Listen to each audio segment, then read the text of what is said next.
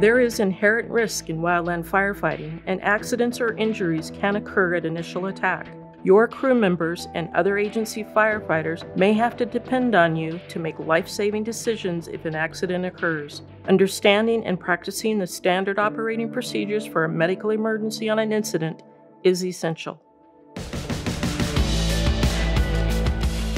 The varieties of players and the range of expertise and experience of those involved, the uncertain timing and inherent dangers of wildland firefighting make knowing and practicing the standard operating procedures for a medical emergency on an incident essential. On July 25, 2008, 18-year-old National Park Service wildland firefighter Andy Palmer was fatally injured in a tree-falling accident on the Eagle Fire burning on the Shasta Trinity National Forest in California. 3 hours and 26 minutes after he was injured, emergency medical personnel pronounced Andy dead at the Redding Airport. He never made it to a hospital. Andy's death was a jarring wake-up call for many in the wildland firefighting community.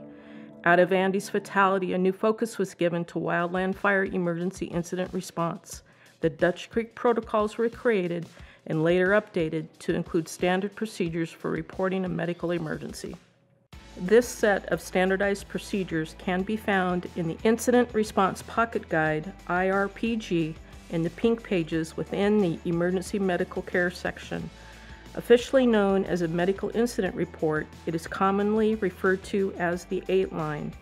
To help you effectively report a medical incident from the field, the 8-line focuses on the required information needed to mobilize emergency resources.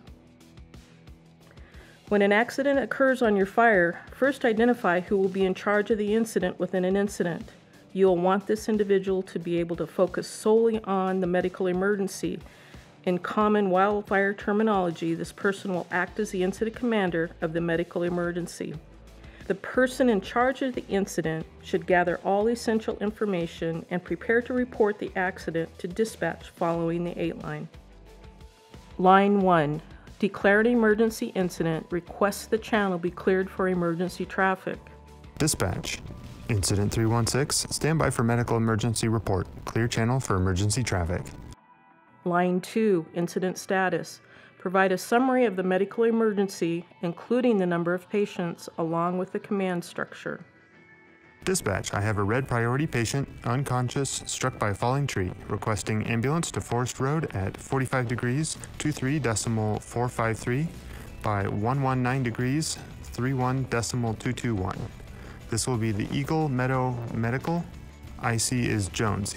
EMT Smith is providing medical care. Line 3. Initial patient assessment.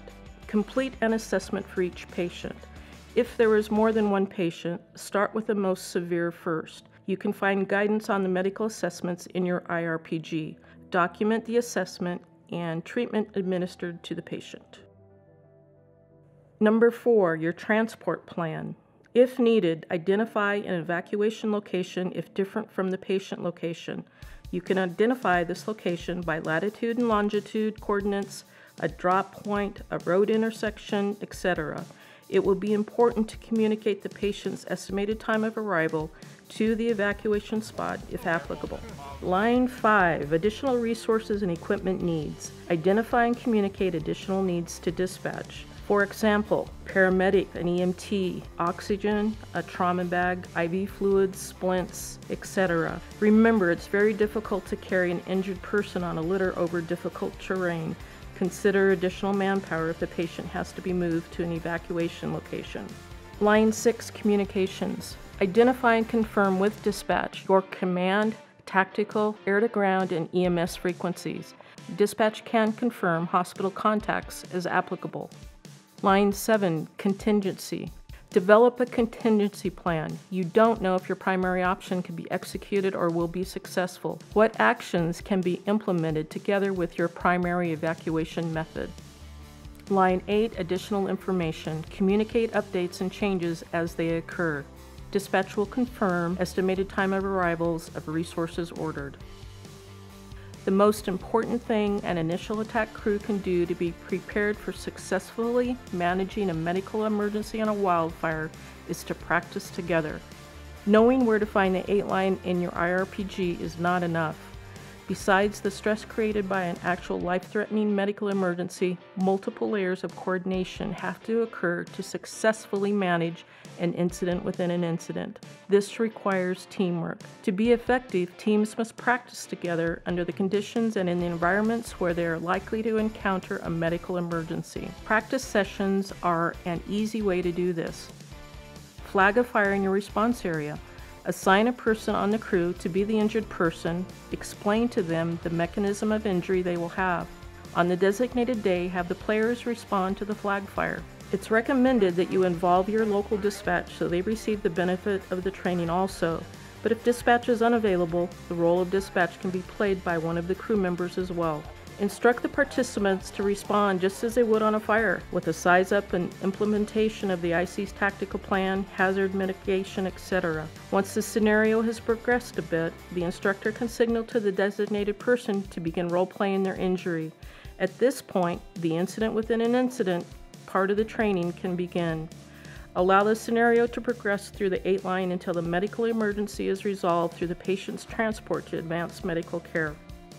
After the training scenario, conduct an after-action review. Focus on what went well, what was learned, and areas for improvement. Give each of the participants an opportunity to provide input on the training. Share lessons learned with those that did not participate. Practicing the 8-line for medical emergencies very well may be the most important training you do. It will make the difference in getting a seriously injured firefighter quickly to the advanced medical care they need.